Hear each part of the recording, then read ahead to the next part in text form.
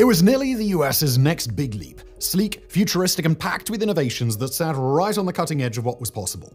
Lockheed Starclipper was a serious contender to become NASA's go-to ride to orbit. Its sharp lines, clever engineering, promises of low-cost reusability, and a host of advanced features made it look like the future of spaceflight, because in many ways it was. Yet instead of flying, it just faded into history, becoming a shuttle that never was. It was incredibly close to making the cut as well. Wind tunnel tests had been completed, design studies were submitted, and NASA expressed genuine interest. But as was often the case with promising ideas, a mix of politics, budget constraints, and institutional inertia ultimately doomed it. And that's all that's left now: the blueprints, a few artist impressions, and a big, lingering question of what if. Because Starclipper wasn't just another spaceplane concept, it was a bold reimagining of how America might reach space. Had circumstances been different, it might have completely redefined the shuttle era. So how did it work? Why did it fail? And what made it so special? Let's find out. Origins. Starclipper traces its origins back to the mid-1960s, a time when the United States was beginning to look beyond the Apollo missions and envision the future of space travel. During that period, the nation, more precisely its Air Force in collaboration with Boeing, experimented with space planes. One prominent example was the X-20 Dinosaur program, which sought to develop an all-purpose military spaceplane. That ambitious project was designed to handle a variety of tasks, including reconnaissance, rescue, satellite interception, and even ultra-high-altitude bombing missions. That project went nowhere, however, and was unceremoniously cancelled in 1963, partly due to costs that were set to spiral into insane proportions, but also because it simply lacked a defined aim. It was the Air Force habitually pushing the envelope rather than pursuing something driven by a dire strategic need. Its core idea, the spaceplane notion of a machine capable of reaching space, doing its thing, and then coming back down to Earth, proved to be a tantalizing prospect for US aerospace engineers. NASA was particularly keen to explore this concept in their post-Apollo future, primarily because it promised significantly lower operational costs. And it makes sense too. Think about how your typical rocket used to work, and to be fair, still does in many ways. You got a big, explosion-prone tube packed with all manner of expensive technology, and as that mission goes on, that tube essentially disassembles itself to shed weight and gain extra speed as gravity becomes less of an obstacle. By the end of the process, what eventually plunks back down to Earth is nothing more than a pod filled with people. That's it. That's a hell of a lot of waste. So the logic becomes clear. Bring as much of the spacecraft back to Earth in a controlled way as possible, where it can be reused, and, well, to the victor go the savings. Enter the picture Maxwell Hunter, the man behind Starclipper.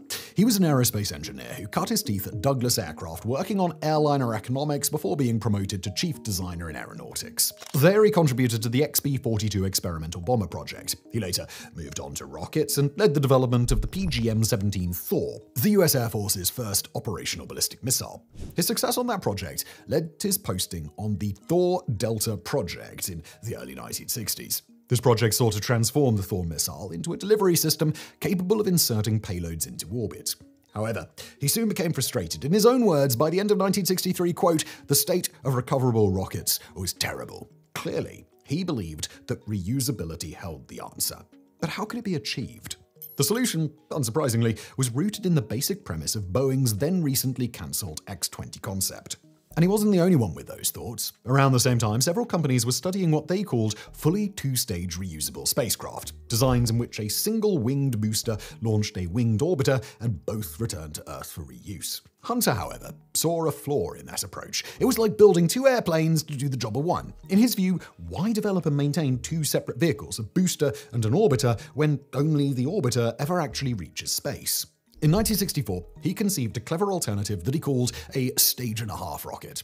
The idea was simple: use one main spacecraft to reach orbit while shedding unnecessary weight along the way in the form of a disposable fuel tank. In other words, you bundle all the extra propellant inside an inexpensive tank that could be jettisoned during flight, allowing the spacecraft, with its engines and crew, to continue toward orbit and eventually be recovered.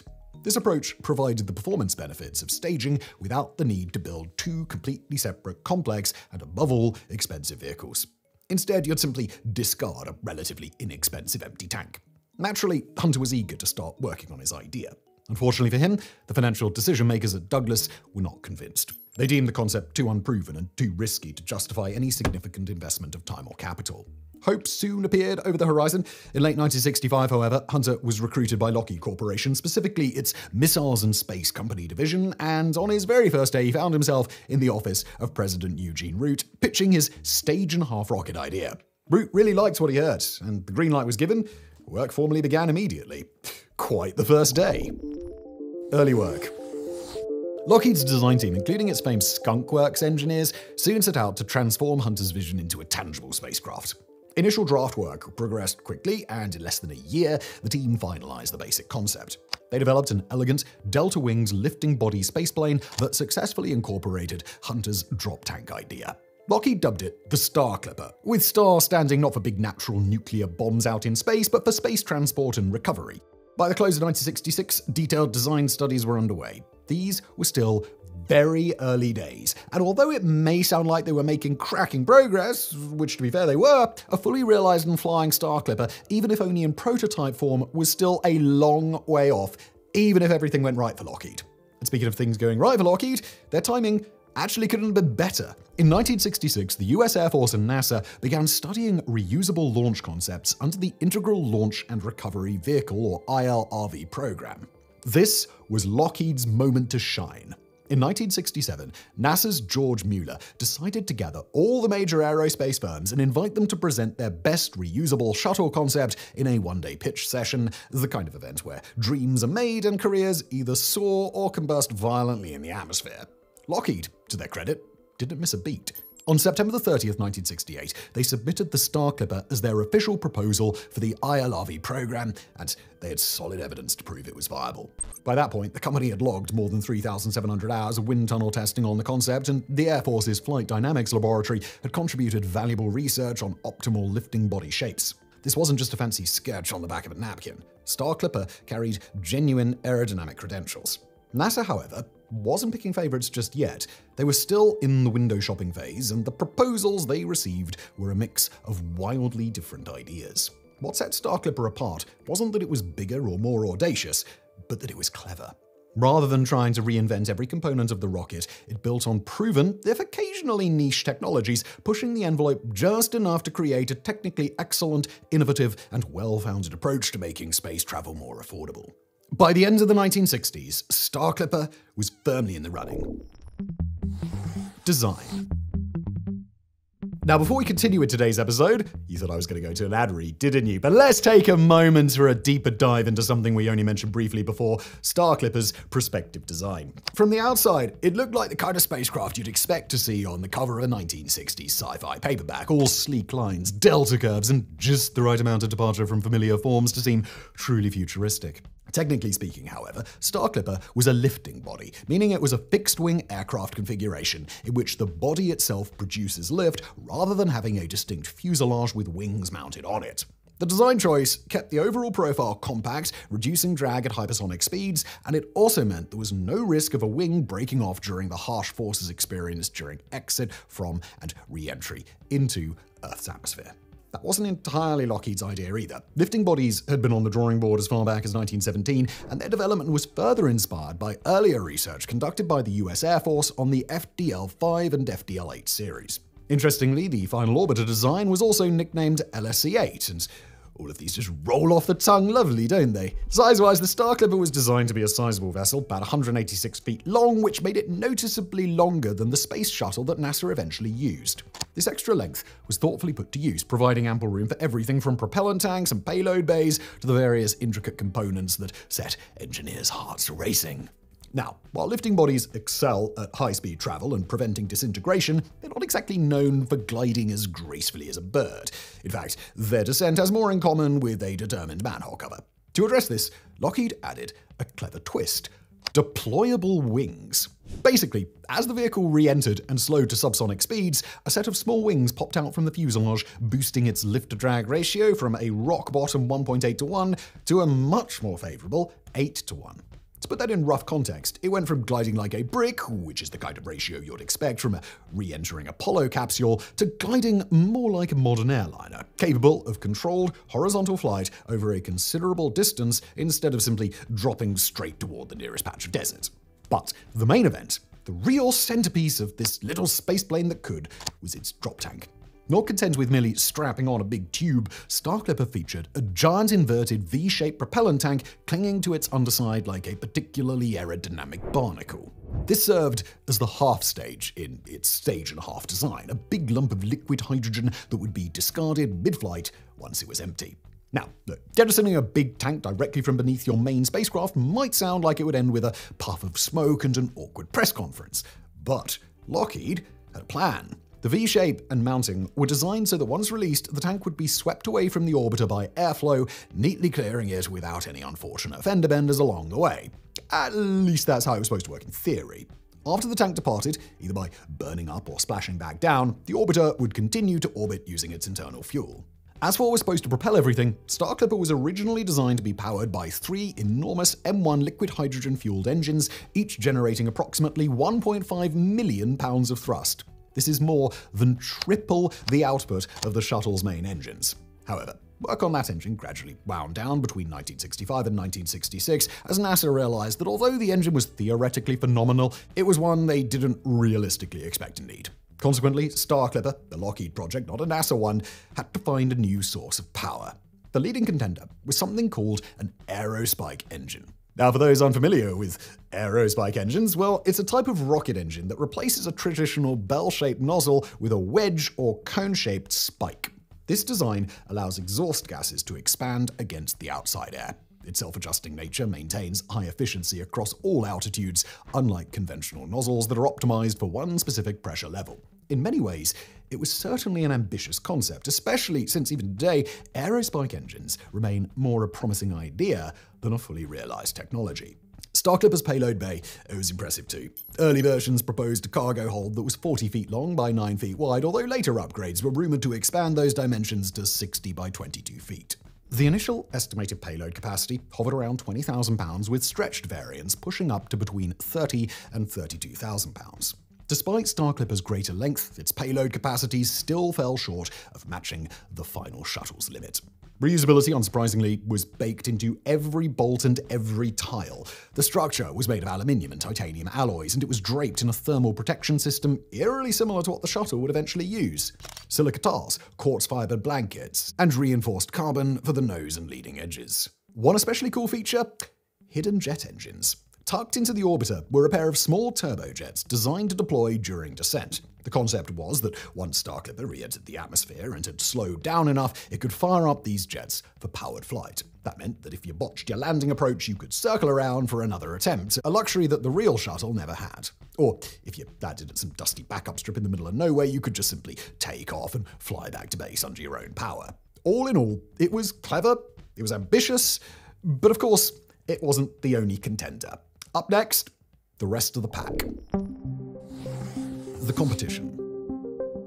By the early 1970s, every major aerospace contractor in the United States, and even a few smaller firms with big dreams, was pitching its own idea for reaching orbit and coming back without sending Uncle Sam's accountant into a frenzy. This left NASA spoiled for choice. Faced with making a major decision on a slashed budget and under tight political constraints, the agency did what many large organizations do. It engaged in endless discussions, over-communicating to ensure that no one could pin down exactly what direction it intended to take. The early frontrunner was a fully reusable two-stage shuttle, the classic concept where a large winged booster carries a smaller winged orbiter most of the way to space, then detaches it, allowing both components to glide home like extremely expensive boomerangs. Notably, NASA's own Max Badgett, known for his work on Mercury and Apollo, was the mind behind the design, an entirely in-house project. Naturally, with NASA clearly favoring the two-stage approach, many of the major contractors took the cue. North American Rockwell, flush with clout after having built the second stage and command module of the Saturn V rockets, pitched a fully reusable system that bore an uncanny resemblance to the shuttle we eventually received. A huge delta-wing orbiter mounted atop an equally massive booster, both designed to execute smooth landings on prepared runways. Their vision was essentially Apollo, but make it fly again, a proposal that did tick many of the boxes for NASA. McDonnell Douglas took a slightly different route with a proposal known as tip tank. As the name suggests, this design bolted the propellant tanks onto the wingtips. Like Star Clipper, however, tip tank embraced the stage-and-a-half concept, jettisoned the empty fuel tanks mid-flight while keeping the orbiter intact. Then there was General Dynamics and Convair, which eventually merged into one company. Their concept, charmingly named Triames, involved 3 identical spaceplanes strapped together. 2 of these acted as boosters, feeding propellant into the central orbiter before peeling off and flying back home, each with its own manned cockpit. Chrysler, yes, the car company, proposed something called SERV, the single-stage Earth Orbital Reusable Vehicle. No wings, no gliding, just raw power and the ability to launch into space and come straight back down, much like one of modern SpaceX's Falcon 9 rockets. For bonus points, Chrysler also included a lifting body personnel carrier called MERP, which would ride on top for crew missions. Not surprisingly, NASA took one look at this bizarre stack of Cold War ambition, realized it was nearly impossible even with the most advanced technology of the day. There's a reason SpaceX has only just started doing this stuff, patted Chrysler affectionately on the head, pinned the idea on the fridge, and then promptly forgot all about it. Some competitors tried to hedge their bets by combining ideas. For example, Grumman floated hybrid designs that included drop tanks and partially reusable boosters. Their engineering was solid, and their expertise with the Apollo lunar module added credibility. However, projected costs quickly spiraled upward, and enthusiasm began to fade. Amid all that competition, Lockheed's Star Clipper managed to hold its own. It was distinct enough to stand out, realistic enough to be tempting, and mature enough, thanks to extensive wind tunnel testing, to be taken seriously. As a result, NASA kept it in the running, even while favoring more conventional winged 2-stage systems. In a last-ditch effort to remain competitive, Lockheed joined forces with Boeing for a joint Phase B proposal. The plan was for Lockheed to build the orbiter, a refined version of Star Clipper, while Boeing would deliver a new winged booster. Their reasoning was simple. If you can't beat the 2-stage crowd, you might as well join them. Although the design attempted to preserve as much of the Clipper's DNA as possible, by that point, the writing was already beginning to appear on the bulkhead. NASA eventually awarded major contracts to North American Rockwell and McDonnell Martin, leaving Lockheed on the sidelines, though not entirely out of the game. Recognizing potential in Star Clipper, NASA commissioned further studies, which led to the LS-200 concept, a stretched, enhanced evolution that could be scaled into something more ambitious if budgets and politics ever aligned, and spoiler alert, they didn't. But why didn't they? When NASA called for final proposals in 1972, Lockheed put its best foot forward with the LS-200. The proposal was fully polished and refined as a concept, featuring a drop tank, a lifting body, and a list of optional upgrades that could one day transform it into a fully reusable spaceplane. Their pitch was straightforward: keep it simple for now and improve it later. A refreshingly pragmatic philosophy in a field that's not exactly known for restraint. But the writing was already on the launch pad. North American Rockwell, already deep in NASA's good books, waltzed in with a safer, more conventional delta wing design. It offered the cross-range capability NASA wanted, the institutional clout that the Air Force demanded, and that reassuring, we've done this before energy that made risk-averse decision-makers breathe just a little easier. More importantly, it looked cheaper. Whether it truly was cheaper, that's debatable, but in an era of shrinking budgets, public apathy, and political point scoring, perception was everything. Rockwell's design appeared to be a prudent investment, while Lockheed's came off as a bit too clever. There were also technical sticking points. The Clipper's lifting body design, while aerodynamically efficient, carried its own baggage, specifically complicated re-entry profiles and lingering doubts about how well it could really glide if things went pear-shaped. The folding wings, embedded jet engines, and unconventional fuselage shape did nothing to enhance its image either. In a climate where NASA was being told to cut its budget in half and be grateful for what it had, these features were seen as overly complicated solutions to challenges that Lockheed had willingly imposed upon itself. And then there was the optics. Despite all their work proving the concept, Lockheed had never built a crewed spacecraft before, unlike Rockwell. Lockheed could boast an impressive array of spy satellites, missiles, and aircraft, but not a single spacecraft that had ever brought a human home from orbit. In the end, that fact made all the difference, and the Star Clipper was consigned to the scrap heap, a mere what if in NASA's history.